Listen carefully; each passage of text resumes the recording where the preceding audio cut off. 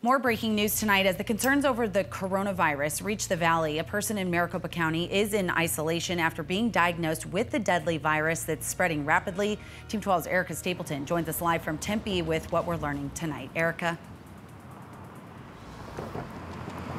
Rachel, this is the first confirmed case in Arizona.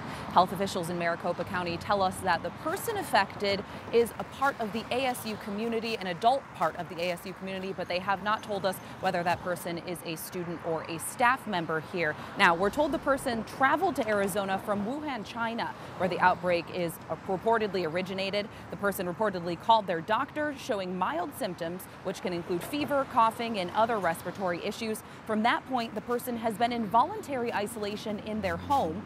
Health officials confirmed they are not in student housing. Very similar to any other type of communicable disease outbreak that we normally run, such as measles or foodborne illness.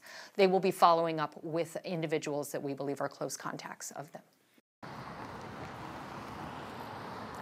Dr. Kara Kreis says coronavirus is most contagious when a person is showing symptoms. They believe the patient was not showing symptoms while returning to Arizona from China. And Sky Harbor tells us health officials have not requested they make any changes at this point for travelers. Dr. Kreis says the risk of catching this is pretty low if you haven't been to Wuhan, China, and are not in close contact with anyone that's been affected. Now, we did reach out to ASU about what protocol is now that there has been a confirmed case of coronavirus, and they have not responded. We also talked to students who said that they have not yet heard anything from the university about this. We'll have more later tonight at 10 o'clock. For now, we're live in Tempe. Erica Stapleton, 12 News.